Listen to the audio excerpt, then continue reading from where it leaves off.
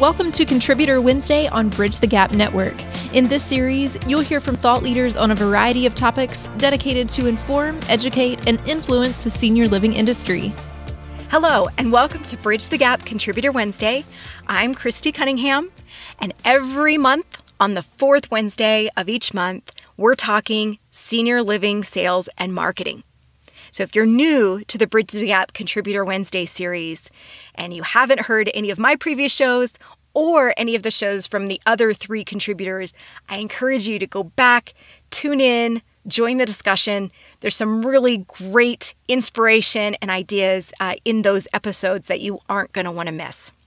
So with that being said, it is April, which just feels crazy to say. We are just swimming along in this year. And in this week's episode, I want to talk about something that might feel a little counterintuitive. You see, we're all out there trying to gain this competitive edge. And for those of us that have been around for a while, we're seeking the new, shiny, interesting, different ideas, the stuff that nobody else is doing yet, the technology nobody else has really been able to incorporate, because we think that's where that differentiated performance is going to be. That's how we think we're going to beat our competitors. Interestingly enough, some of my favorite discussions that I've had lately have all revolved around quite the opposite, which is that while everybody might be focused on the new shiny thing in the room, what really is driving performance are the fundamentals, right? The boring stuff, the stuff that we've been kind of doing for a long time, the fundamentals of building relationships, of attracting people to our websites. Some of those fundamentals really haven't changed. And if we're missing on those fundamentals, then our attempts to seek that new, shiny, exciting thing sacrifice even more of the customer experience than we realize. And it actually has a pretty negative effect on performance. So when I talk fundamentals, there's so many different areas that I could have focused on, but there's one area in particular that I thought was worthy of a podcast, and that was goal setting. Goal setting. So don't roll your eyes. Don't assume that you know what I'm going to say, right? Because what's interesting is where we might have had some training or some exposure to goal setting in our past. The reality is, and this is a quote that I'm stealing from a friend, if we were really great at setting goals, then we would be achieving them a lot more often than we do in senior living. And I thought that was such a great way of putting it, because we don't always set great goals. And it shows. It shows when we are so focused on the outcome, meaning maybe occupancy, that we are flailing to come up with any idea.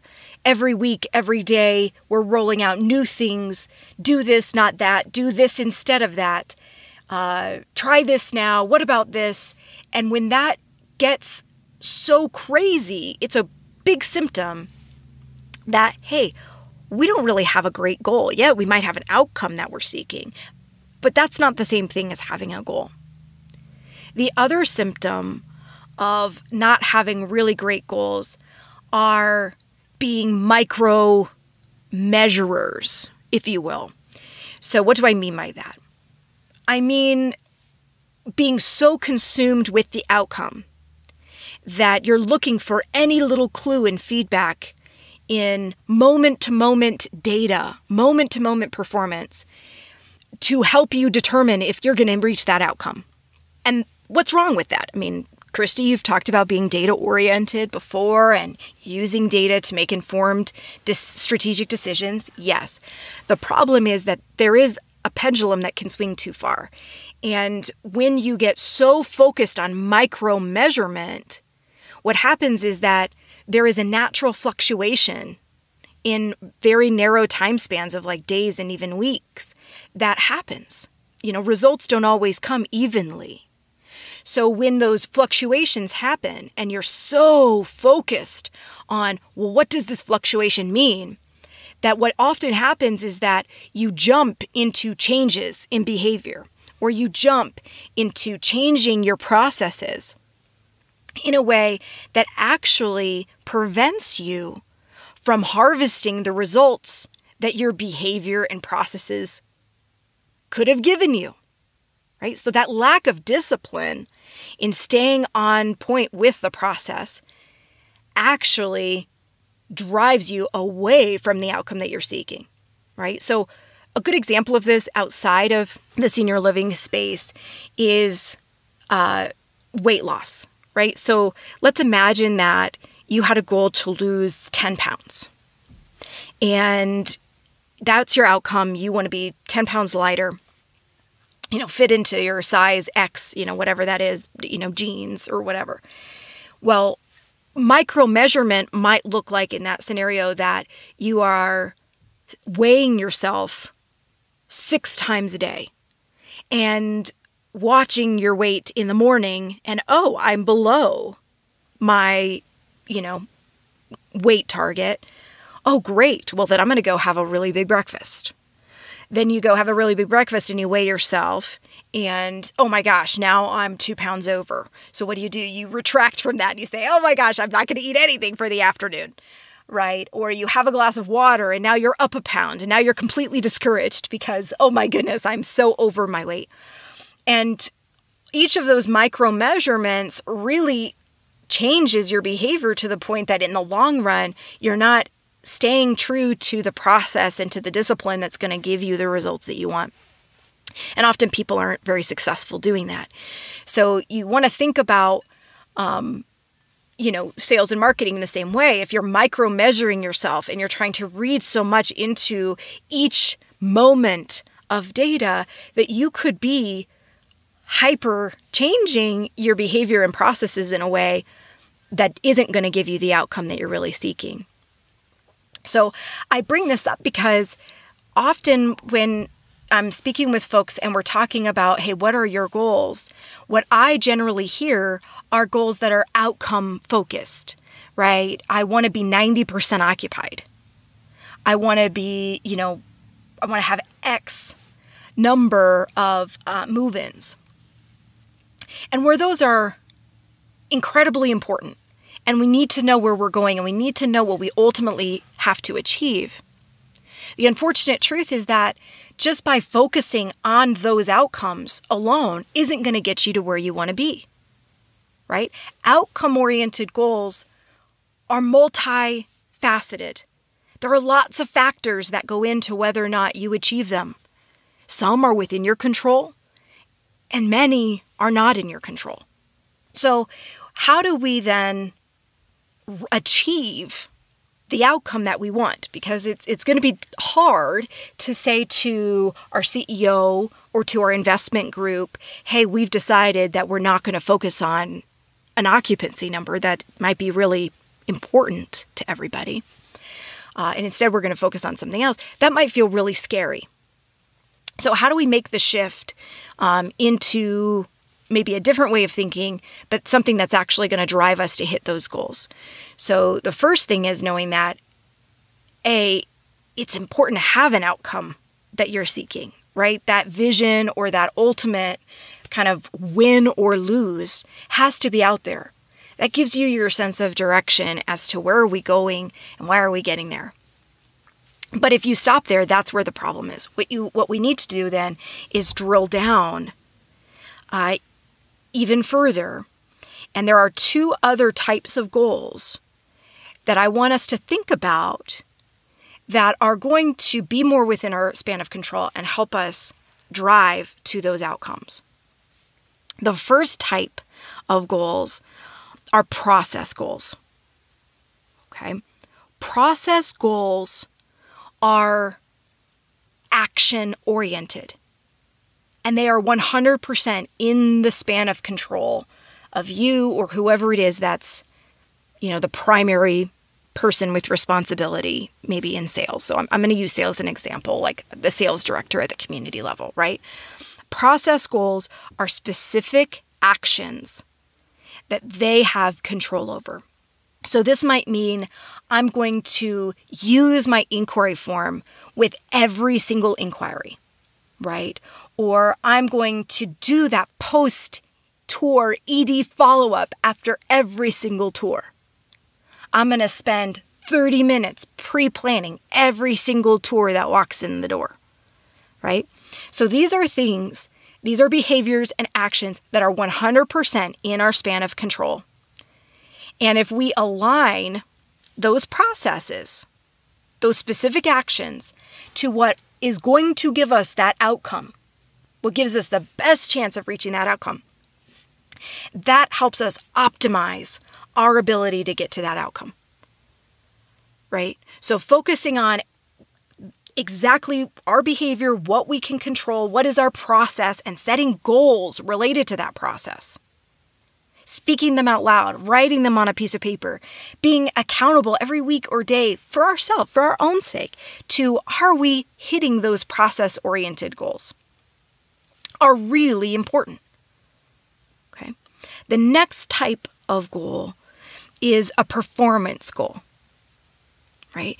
So these are sort of personal standards, personal targets that you might set that it might be like more cumulative in nature. Right? They're still mostly under our span of control, but we might start to get into some other factors that affect us. So what do I mean by a performance goal? I might mean like an overall productivity goal. My standard performance might be 200, we'll say, call outs. But my performance goal, I want to set a little bit higher. I'm going to set it at 250. Or it might be a tour to move-in conversion ratio. Or for those of you in marketing, an inquiry to move-in conversion ratio. Maybe a total number of inquiries that you're driving in from a particular source. So these performance goals are based on your personal standards, right? And they're kind of looking a little bit bigger picture. They're still mostly in your span of control. But at this level of performance, there are things that can affect your ability to hit these goals, right? You might have your boss call you and tell you that they need your energy on a whole different project, which throws off some of your ability to reach some of your productivity goals, right?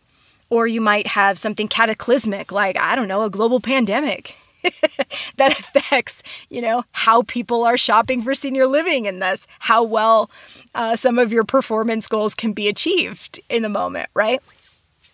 So we have some things that can affect those performance goals despite our very best efforts, but they're still largely in our span of control, right? So if you think about these three types of goals in a sort of a layered way, right? At the very kind of top or outer layer, you have the outcome goals. This is the big picture. At the end of the game, did we win or lose? Those are the outcome goals. The next layer, right, is your performance goals. Meaning, what are those personal standards for performance that you're going to set, right? Looking at more cumulative measures, still largely within your span of control, right? And then in the center, right, or at the very bottom, it is going to be the process goal, which are what are the specific actions that you're going to be taking this hour, this day, this week, this month. What are the specific actions that you're going to be taking and the goals around those actions that you can build to make sure that your process and your behavior is absolutely as well executed as possible. Maximum performance happens when you have goals set in each of these three areas, right? You need that ultimate vision of where you're going. You need those cumulative markers that are going to tell you, hey, am I on track? Am I hitting my personal standards? And then you need those everyday actions that are keeping you on track in those micro moments, right? So often our goal setting doesn't hit on each of these three areas. And that is going to hinder our performance, right? Maximum performance is when you can get the momentum from having those 3 types of goals in alignment, right? So I bring this because I want to see us be successful. I want to see you being successful in your business. And whether you are a leader who may not be particularly strong in strategic goal setting or even helping to drive performance in your buildings, and you're struggling a little bit under the conditions to make some magic happen, or perhaps you're at the community level and maybe you don't have that leadership, or maybe the person in leadership isn't helping you actually set goals that are meaningful and going to contribute to you ultimately getting the results that you want. No matter who you are or where you are, you have the power to hit the pause button on some of the reactiveness in your strategy, if you're feeling that way, and get back to center and really think about, what is the outcome that I need to hit? What is that ultimate win or lose, right? What are the key actions I can be taking today, every day, this moment, that are going to help me achieve that outcome? What are my personal standards for performance that I want to try to hit? And write those things down. Set up those goals. It is far more easy to decide in that kind of moment which shiny new toy that is out there that people are talking about is going to actually help you achieve maybe your performance goals, maybe your, personal standards, maybe your outcomes, whatever it is. It's going to be so much easier to determine what is going to actually help you when you are really clear about these 3 things: your process, your performance, and your outcome goals, right? So no matter who you are, what level of the organization you're in, it is 100% within your control to stop, shift your thinking, set yourself up with some goals, and be strategic about how you spend your time every single day, week, and month. So Tony Robbins, I'm a big fan of Tony Robbins. I know some folks out there are not, so I apologize if you fall into that camp. But Tony says, setting goals is the first step in turning the invisible into the visible. Setting goals is the first step in turning the invisible into the visible. For some of you, we need to get that occupancy number into the visible. We need to be able to show that number at the end of the year or the end of the quarter. Setting goals is the first step.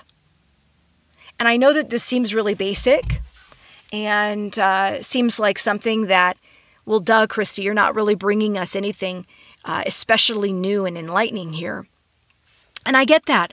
We should all be really, really good at setting goals. But I go back to, if we were, then we'd be hitting them. Great goals are things that we're hitting and we're achieving and we're rocking. Bad goals are stuff that isn't realistic to begin with, or isn't really based on any fact, or is solely focused on the outcome and misses everything within our control in between. So because this is so basic, I think that's why we avoid conversation about it, because who wants to say like, hey, I'm really bad at setting goals for my teams? Like, no leader wants to say that. No person at the community level wants to say, well, I don't know what I'm doing here. I don't know why I'm doing it. No, like, we all have to act like we know what we're doing. And then we're learning the hard way when we do things well or not so well, by, whether or not we might achieve a goal or not. So this episode, it might be a friendly reminder. It might be a back to basics moment. And for some of you, it might actually be the start of educating yourself about goal setting. So no matter who you are, and how open you want to be about your strength in this area, my encouragement to you is go seek information. There is a lot more strategy out there in terms of goal setting than just, the basic idea of a SMART goal. There's a lot more information out there. I intend to publish an article on my LinkedIn page this month that is just going to give some ideas about some 10 different ways that I might create different goals. So kind of recipes for okay, how do I, in a data-oriented way, arrive at a certain number? How do I know if my performance goal, right, that personal standard, is realistic? How do I know what that number should be? Do I just make it up? Do I just guess? Well, there are some things that I do in some data-based ways that I look at information to kind of help me decide what goals might be realistic and achievable based on, performance in a certain way. So I've got 10 actually different methods for doing that I'm going to publish to my LinkedIn page. So again, if you'd like to see that or, stock that article, please do it. I'm putting it out there because I know that there are people who need this information, but who are too afraid to say it and don't want anyone to think less of them for needing it. And I also know that you may not always have time for the research yourself. So I hope that that's helpful to you. You can find me on LinkedIn. I'm Christy Cunningham. I am the president and founder of Gusto Consulting.